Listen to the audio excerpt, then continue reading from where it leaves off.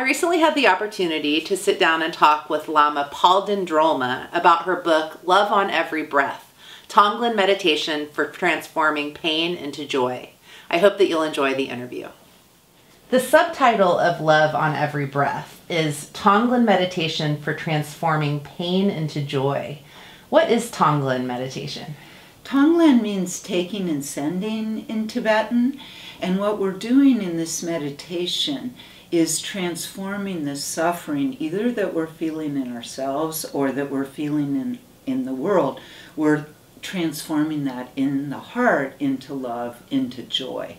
And this particular version, called Extraordinary Tonglen in Tibetan, and that I call Love on Every Breath, because it's coordinated with the breath, is also very powerful in that in the heart is a vajra of diamond light that is not only symbolic but embodies awakened mind, awakened presence.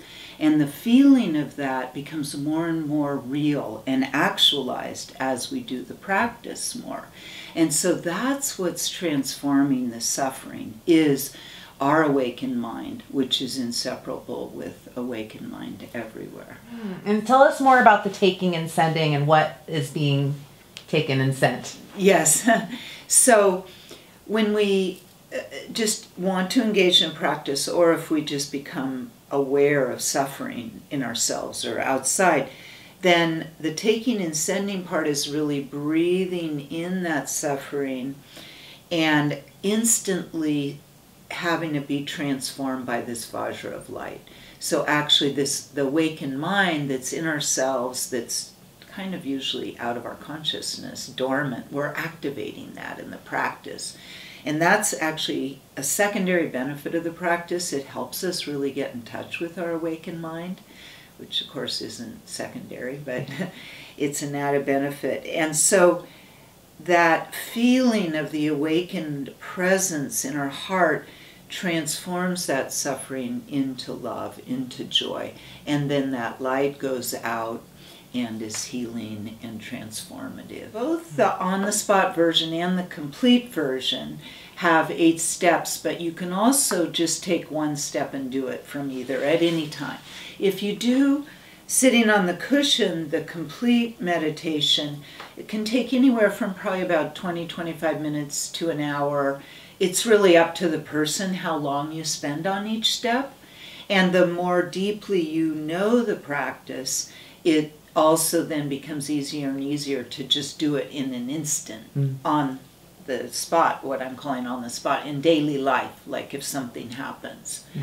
If you see suffering on this, on the street or in the news or whatever. It seems like this is very timely, since with everything that's going on in the world right now, it can feel like you don't know what to do to help.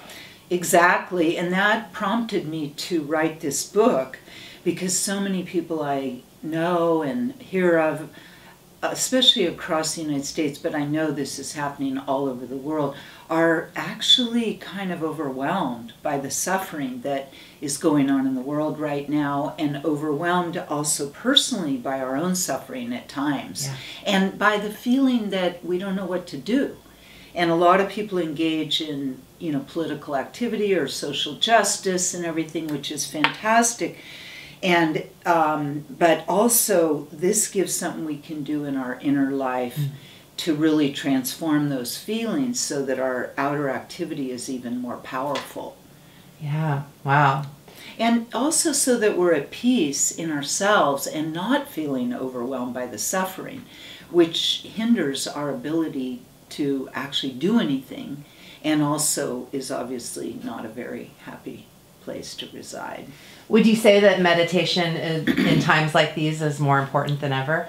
Yes, because we really need internal resources right now to be able to deal with the chaos that our world is in and the crises facing humanity. Yeah. We need inner resources so that we feel strong and confident, and so that there's a wellspring of nourishment inside ourselves in order for us to be able to meet our lives and what's happening. Yeah. You mentioned the on-the-spot variation of this meditation. Can you give us an example in everyday life of maybe where that would come into effect? Yes, so I'm really excited about this, and it's really a great modern adaptation, but my teacher, who is one of the great old Tibetan masters, adapted in this way also.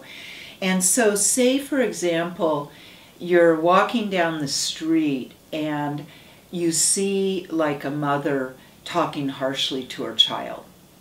And you can't, maybe it isn't appropriate for you to interfere, nothing really, extreme is happening, but like unkindness, and you want to do something. So that's a perfect moment then to just breathe in the suffering of that child and the mother too, maybe, and then just breathe out the light and the love.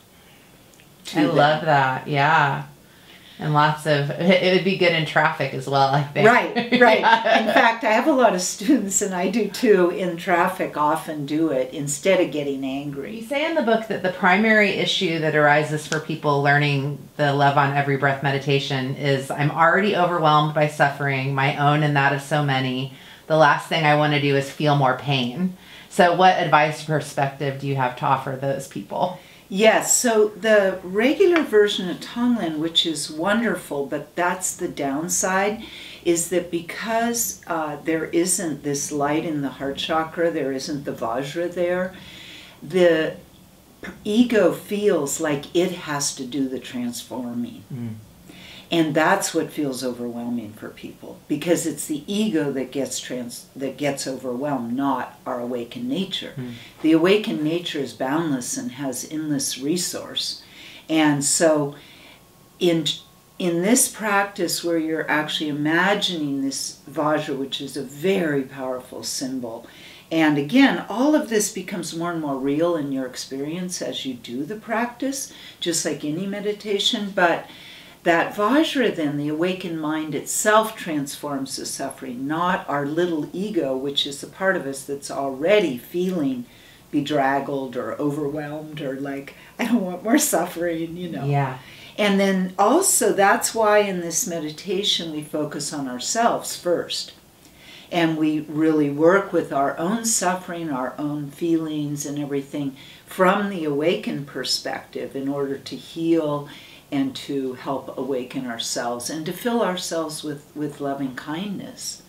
And what do you most hope that readers will take away from your book, Love on Every Breath? I'm really hoping that readers then take away a meditation that they can do either on the cushion or any time that can really open their hearts to love for themselves and all beings, and have a method to feel like they can really work with transforming their own suffering and the suffering of the world.